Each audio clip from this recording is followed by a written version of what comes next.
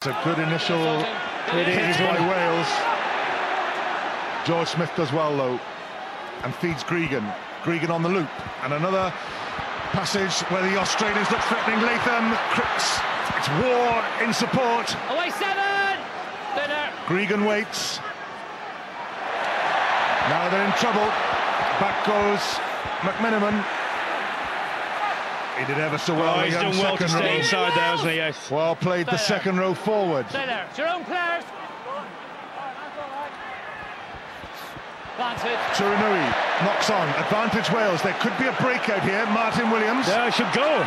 There's plenty on. Advantage over.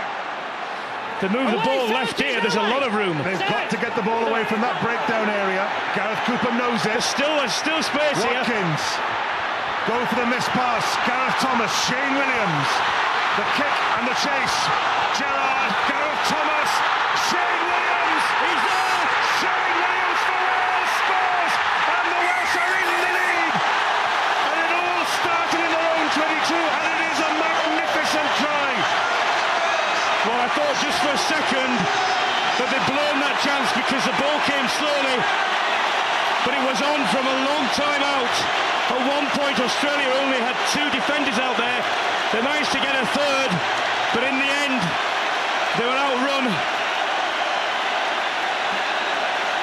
Good bounce for Wales, but they still had to create the opportunity.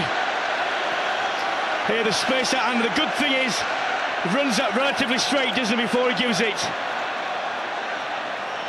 Ball sits up nicely, but Williams battled his way because he was slightly impeded by Takiri, and there was only one winner in that foot race. Fantastic work by Gareth Thomas and Shane Williams. Now just listen to the lads in the studio. Half-time.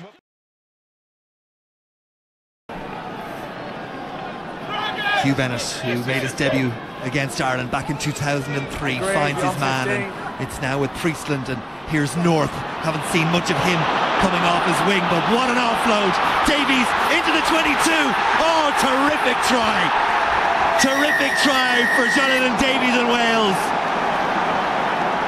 First phase off the line out, and Wales under the post. Well, that's just brilliant rugby from the Welsh, and you don't often see tries coming directly from first phase, but it's this guy North again.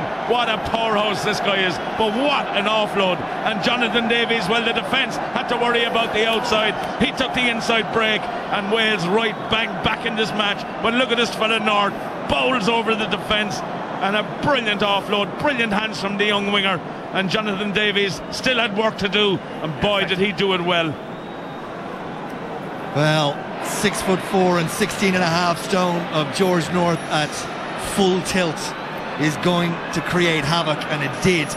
And it was a magnificent offload for Davies to finish it. He still had work to do. Halfpenny with the opportunity to add on 2 more, which he does, and Wales are back in front. Ireland started well the first 2 or 3 minutes of this second half, but Wales have come back into it, and they get their reward. They lead it by 15 points to 13. Well, it just shows you how, a simple error in a match can hand the